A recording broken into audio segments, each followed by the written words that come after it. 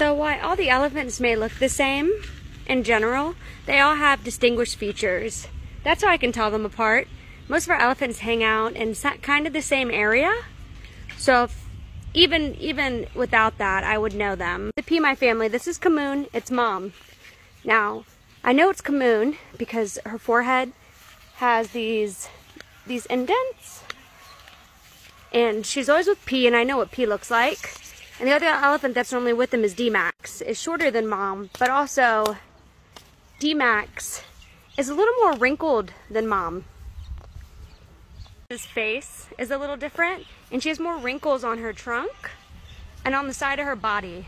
And that's kind of how I first started to learn the difference. That's how I tell the difference. Each herd of elephant, each one of them has distinguished features.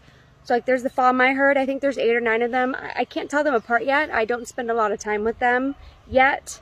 But like Chana, Poitong, Kaboo, that herd, I know the difference in their facial features. Camoon, D-Max, Pea My family, like Wan Mai, Mei Mai, Sinuan, even like Jokia and like Tongi has a herd.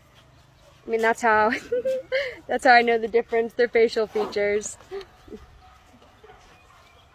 Hey D-Max.